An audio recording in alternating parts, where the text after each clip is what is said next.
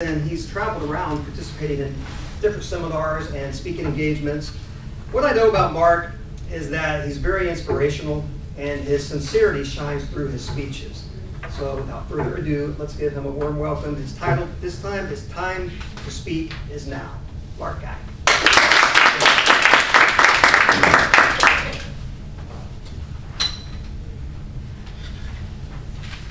Speak up, and you can change your life.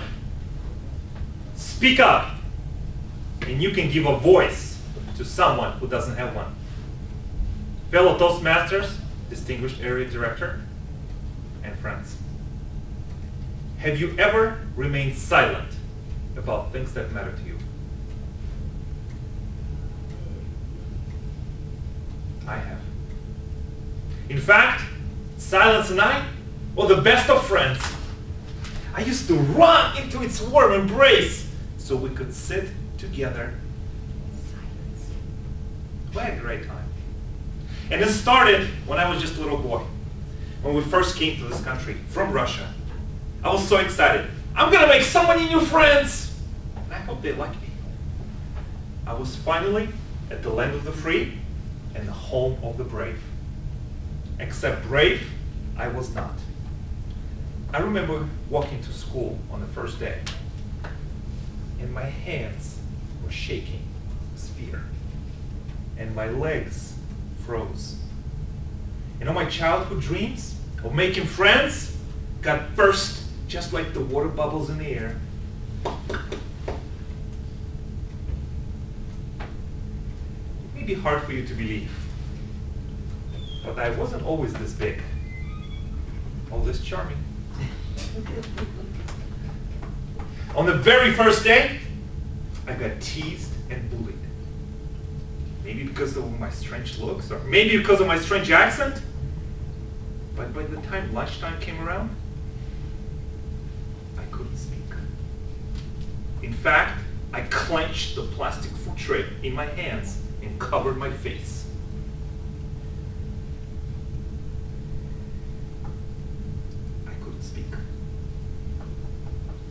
I was a stranger in a strange land.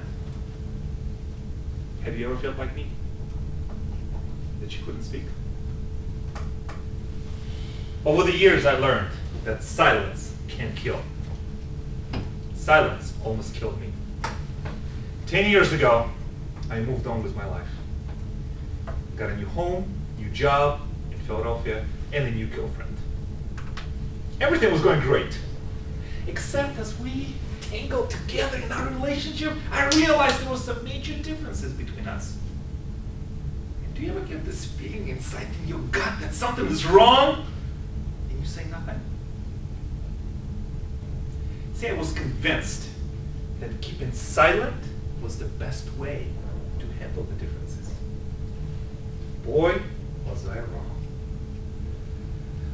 One day, my girlfriend asked to meet her friends. Sure. I can do that. Next thing I know, we found ourselves in a bad section of town. Then I was assaulted and robbed and left to die by those same friends. And my girlfriend? She left! What? Abandoned me. As I woke up, I was my face down on the ground and regained my consciousness. First thought that came into my mind: I have got to learn how to be better girlfriends. See, before that night in Philadelphia, it was I who abandoned myself first. Every time I had a chance to speak up for things that mattered to me, guess what I said? Absolutely nothing. And that's how I learned silence can kill. When you don't speak up, you have to live with the consequences of your silence. But it doesn't have to be that way. It starts with the courage of speaking up. And I learned that from my friend, Anna. I met her in Orlando. We worked together in a nonprofit. She heard all my stories. She made fun of me. We became friends. One day, the boss at our firm asked to speak to Anna. Now, he had a reputation as a bully, beating people into submission with his words. His way or the highway. A few minutes into the meeting, I see Anna running for the exit. And I said, "Anna, wait!" What happened? She stopped. She looked at me. And I saw tears going down her face. And in her silence, I heard her voice. Time to speak is now. I had flashbacks of all those years that I've been bullied. As I walked over to see my boss, I looked him straight in the eye and said, "I cannot do this. I cannot be part of any organization that bullies people anywhere, anytime. Because silence kills." Anna and I both left. But me speaking up gave courage to others to stand up to that boss and make changes. But Anna was never bullied again. If someone like me, with my strange looks and my strange accent, can do that, just imagine what you can do. See, every time we remain silent about things that matter to us, we take a step backwards. And then one day, we look at ourselves in the mirror, and all we see is just a patchwork of moments of silence sewn together with fear. Time to speak is now. Because when you do, you have a courage to step forward. And your heart will remind you, even in your heartbreak, that you still know how to love. When you speak up, you're reminded how to be a friend, and you can give a voice to someone who doesn't have one. Now, I get it. It is scary, scary, scary to speak up, especially if you've been hurt. I know, but you have to. Because when you do, you can finally let go of the fear and grab hope. And that means something. A few weeks ago, my friend told me, "Mark, your life shrinks and expands according to your courage. But you'll never know it unless you speak up." Mr. Toastmaster.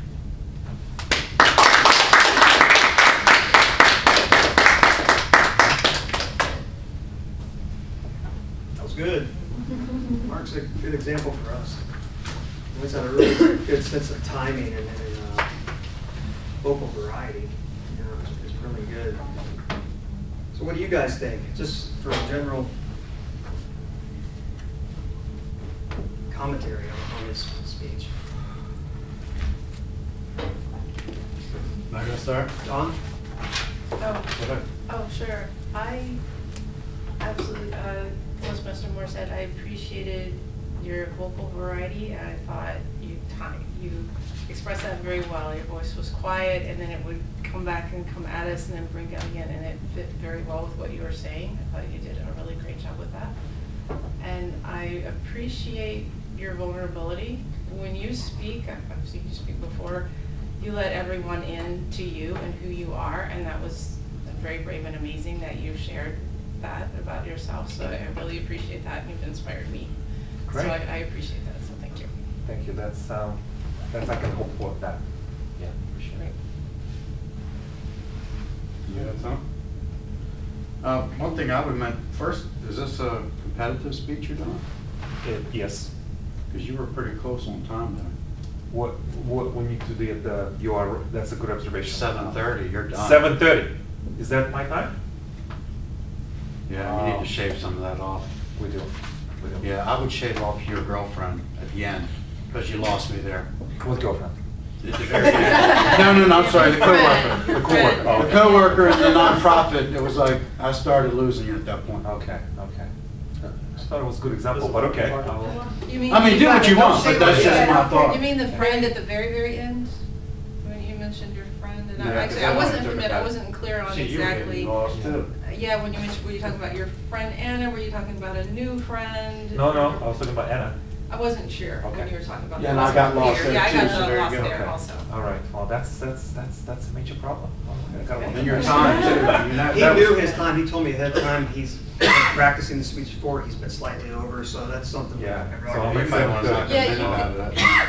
You had a very good dramatic delivery. Yeah. And, but what they're saying is if you want to cut those 30 seconds, the intro on where you say, you know, I met this lady and, you know, we worked together and we Yeah. developed a friendship, you could probably pare that down another 20 seconds and just say, I was at a place and this is what happened. Okay. You know, someone Okay. who couldn't speak up, I found my voice for her. you Yeah, know. you know what, I think you're right, yeah, I can compress it somehow, that incident, because that's what really gave me the courage to speak for her. Mhm. And that, what started, like you can speak up for her, then you can speak up for you, Right.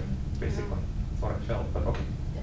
And the one, I would have, like, when you said you left Russia, Yeah. describe what you left, but not in too detail. Like I was living, it was so cold, and, you know, It was cold. it was cold Russia. It was 2 feet of snow. You know, the plane was getting ready to take off, and it was 2 feet of snow on the ground, and, you know, we had all our coats on, and the plane got warm. And then that way people have a visual where you can. Okay. Do you feel, Michael, that as a speaker presenting, being specific where I'm from, Russia, does that add value to the speech? Or I could just say, I came to this country without mentioning where I'm from. Do you feel that adds value to you as an audience member? Yeah, because it increases your vulnerability. I absolutely Okay. agree with It's that. Yeah, interesting. saying that you were from Russia, Okay. actually, you drew me right in. Really? You said that. Yeah, Absolutely. because it takes Yeah. a lot of guts to come here from Russia. Absolutely. Yes. Because of the Life language change. barrier, and there's tension between us and Russia. It's no big secret, you know? Great. So, I don't want tension in my audience. But you know, it's But you know what I true. mean. I know, that's why. You're it's- getting up there and laying your life out on the line in front of everybody, and you're from a country that's, you know, it's good. It's all good. Well, Use that to your advantage. It's a call I have to make, but yes. Okay, let's move on to Whit, you had a comment? Yes, I really enjoyed the speech. And, for me, the subject matter was on point. I've been there many a times and have chosen to not speak sometimes when I should, in particular with my significant other. But you brought out some good points in that silence can hurt or kill, and the things that you need to speak about, you need to go ahead and speak about them and address them. And don't let them just lie dormant. But I really enjoyed your delivery. I felt the story as you were delivering it, and thought you did a good job. Like I said, your vocal variety was good, your intonations, all that kind of stuff was really good. You really felt the story, so I really enjoyed that. I appreciate that. And I liked the reference to A Stranger in a Strange Land. It's Yes, one of my favorite books back in the day. It's a book? Yeah, science fiction. So Okay. just one more comment about Yes. the gestures. Yes. I found that your vocal variety is really good, but your body should have that flexibility according to your content. So at one point, I found that your gestures are not giving that justice to your words. Okay. And that point was when you was describing how your girlfriend abandoned you and her friends robbed you. Yes. So you have to just loosen your body so Mhm. that it Okay. can make some impact there. So if I understand you correctly, you're talking about body variety, Yes. or gesture Yes. variety, just Yeah. so be Mhm. more. More loosen your body so Loosen that the body. it will not Okay. look rigid for that particular scene. So you have felt that I was rigid at Yeah, times? little bit. Okay. Yeah. Okay. That's a good observation. One thing you excel at is eye contact. And that's what I meant when I get in your intro about sincerity. when you look at points when at me, you're looking at everyone. I felt like, man, you're just piercing through to my soul. You get the eye contact down, and that's good because that comes across in a very real way. So that kind of pulls you in. It's a delicate balance as a speaker, as you know, and everyone knows. You don't want to make the audience member uncomfortable. Yeah. You don't want to make them uncomfortable because if you ink or stay too long, everybody's different and everyone perceives eye contact different. So as a speaker, you have, I think it's a craft. You have to feel it. You have to feel it. And the people who are in the front, they get the worst. I'm sorry. You know? That's fine. Those are great comments. Thank you, guys. All right, moving right along, let's call up Toastmaster Bosch and hear his interesting table topics.